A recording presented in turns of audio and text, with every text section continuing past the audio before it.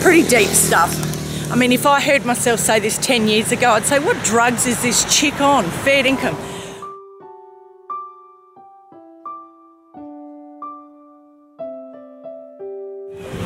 Hello and good morning. I'm on my morning walk. It's a Saturday morning here in Bang Tao.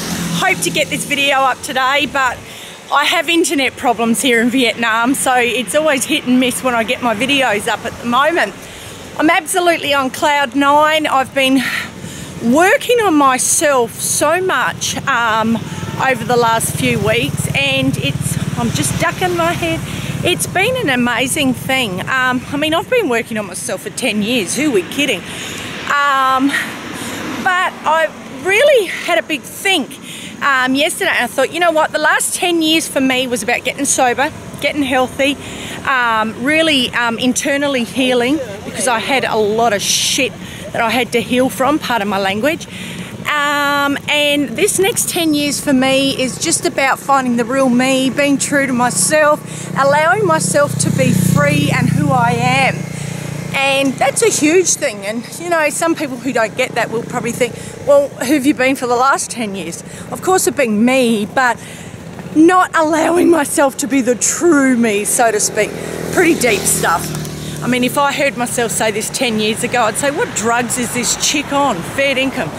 But that's where I'm up to, that's where I'm at, and it's just really working on loving all of me, living without regrets, living a life true to myself and with purpose. So I woke up this morning, and the first thing I'm going to tell you, you're probably thinking, what, you're excited over that? I was called the C word online by somebody because I stuck up for women who want to have children. How dare I stick up for women who want to have children? Apparently I was a C because everything dies and decays. Like, duh, I'm going to die and decay too. Shall I just abolish myself now? Anyway, so woke up to that, press the block button, block. I'm really happy about that because I always, when I block people, I'm like, oh, should I, shouldn't I, oh, and I feel bad. But over the last couple of months, I was bullied online heavily, and you know, people have their own criticisms and critiques they want to put out there. I'm tough. I'll just let you know, you can't hurt me. Seriously. But I always think, oh, should I block them? Give them another chance. They're okay, you know, blah, blah, blah. But nowadays I'm just like, you know what? I'm putting me first, and I don't need this toxicity from other people who can't get their own life together and can't put out love for other people. I don't want them around me. So, block button. So that for me was a win just because I put me first. Yay me. Second thing I was super happy about, my girlfriend told me she's going to do Challenge 22. Yes, I put a post up about it last night, and I'm going to put the link in the description for the Challenge 22. For those of you who don't know, Challenge 22 is a challenge for people to try veganism out. I'm aware veganism isn't a challenge, it is an ethical lifestyle for life. But you know what, 22 days can make a big change into people's lives. So, you know, you try 22 days of eating plants, you're more receptive to the cruelty because you're not actually participating in it in that point in time, and you don't have the guilt and the shame and burying your head in the sand so much, so to speak. So it really helps you open up. So I had a girlfriend tell me she's going to do that. Yes! And only 3 days beforehand, I had another girlfriend tell me she was going to do that. And I've had 2 other people message me that they're gone vegan because of the messages I put out there.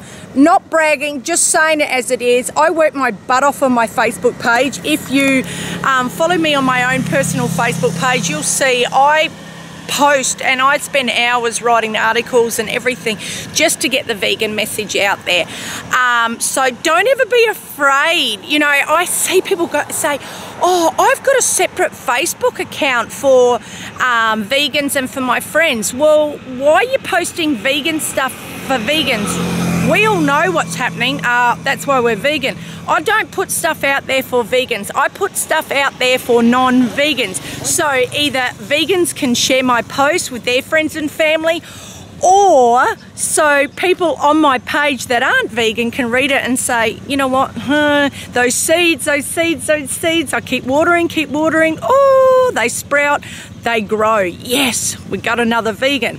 So don't ever be afraid to put your message out on social media. It doesn't mean you have to be a radical crazy. I see some of the things people put out about veganism, and they can be very rude and condescending, and I admit in the past I have been like that when I've been an extremely angry vegan, angry at the world, full of hurt, full of grief, full of anger because of the system that's in place. I understand it, I get it, but it doesn't bring people to veganism. That I promise you. The only way you'll bring people over is by spreading the message in a positive light. Showcase the cruelty by all means, but don't abuse people. When you abuse people, the rebellious side of us kicks in. You think, screw you, I'm just going to keep doing what I'm doing.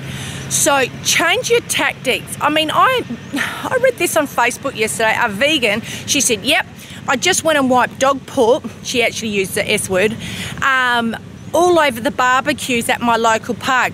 That'll get the karma back on the meat eaters. And I just thought, you are absolutely revolting, you're disgusting. Not to mention vegans could use those barbecues. But apart from that, you know what, that's not activism, that's just cuckoo.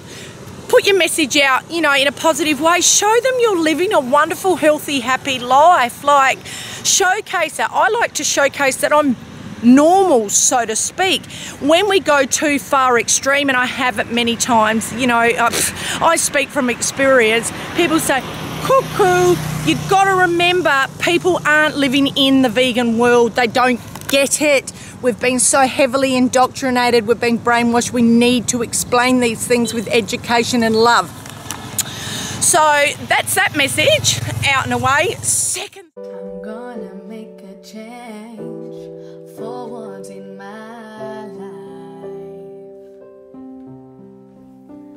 It's gonna feel real good, gonna make a difference, gonna make it right. As I turn up the